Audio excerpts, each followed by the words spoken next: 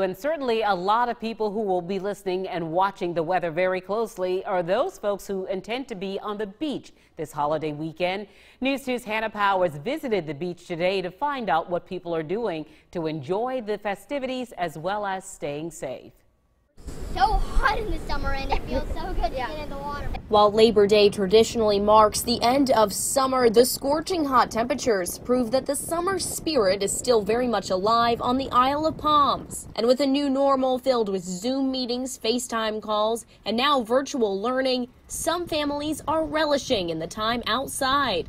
So we're from Charlotte, so right now all these kids are in virtual learning, none of them are in school, and we just kind of felt like we needed to get away and come to the beach and hang out. Virtual learning with a view. They all did their virtual learning classes today from the beach house. So. While spending Labor Day at the beach may be tradition for many, Isle of Palms Police Chief Kevin Cornett is asking people to remember our new way of life. Get out there, keep your family distance from other ones, and you know, when you go into our restaurants, know that you have to wear a mask until you're seated and you're getting ready to eat. If you go into one of our retail stores, you have to wear the mask.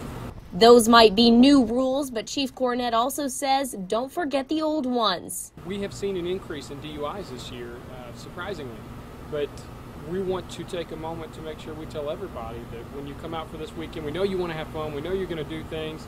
Be smart about it. Have a plan to get home safely, have an Uber ride, have something. Cornett added they will have more officers patrolling this weekend. We don't want your ruining image to be looking in your rearview mirror and seeing the blue lights. If you are the designated driver, be prepared for heavier traffic and leave early. Reporting on the Isle of Palms, I'm Hanna Powers. Count on 2.